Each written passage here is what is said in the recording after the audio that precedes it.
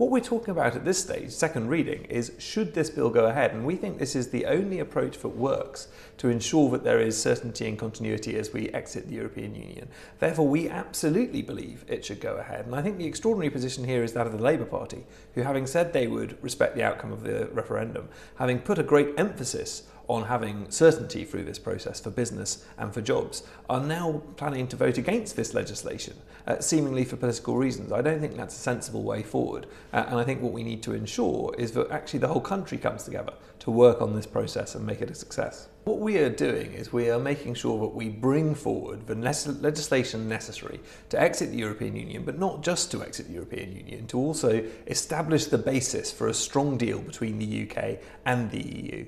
Those people voting against this legislation, are undermining that process, and that doesn't put us in a better position with regards to coming through this. What we need to ensure now is that we actually get on with the job of making the UK economy a success. We've got high employment at the moment, we've got good growth in the economy. We need to deliver on that and on the exit from the European Union. What this bill does is something which cross-party committees have recognised as necessary. We've heard a number of Labour MPs stand up and say it is necessary and it is important to put this bill on the statute book. That what we should not therefore see is party political games played around a bill that is actually crucial to achieve in the national interest.